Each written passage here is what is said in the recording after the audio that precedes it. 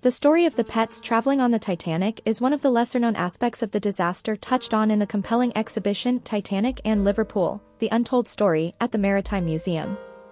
There were 12 dogs on the Titanic and kennels were situated at the base of the dummy fourth funnel.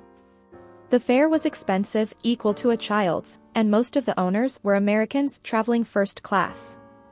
Canine survivors. 3 small dogs, 2 Pomeranians and a Pekingese, survived the Titanic disaster, cradled in their owners' arms as they climbed into lifeboats. Miss Margaret Hayes, age 24, boarded Titanic at Cherbourg and was traveling home with 2 friends to New York with her Pomeranian called Lady. After the collision, they put life jackets on and waited to get into a lifeboat. Margaret had Lady wrapped in a blanket. Fellow American James Clinch Smith spotted the dog and joked, "Oh, I suppose we ought to put a life preserver on the little doggy too." Smith was among more than 1,500 people who died in the sinking.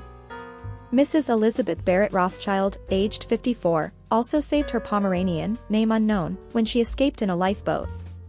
When the rescue ship Carpathia drew alongside, the crew at first declined to take the pom-pom on board.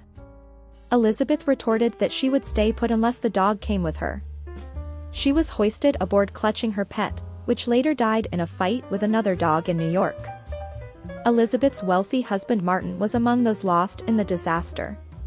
The third dog survivor was Sun Yat-sen, a Pekingese named after the first president of the Republic of China founded on January 1, 1912.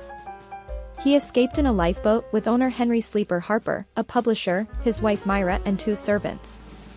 The dogs who didn't survive. Titanic dog victims included a French bulldog called Gamin de Picombe traveling with 27-year-old banker Robert Williams Daniel, who survived. Another dog that died while his master survived was a Chow Chow, name unknown, belonging to stockbroker Harry Anderson, aged 54. Harry escaped in a lifeboat and later put in a claim for $50 for the loss of his pet. This was the short story of the dogs that was aboard the Titanic.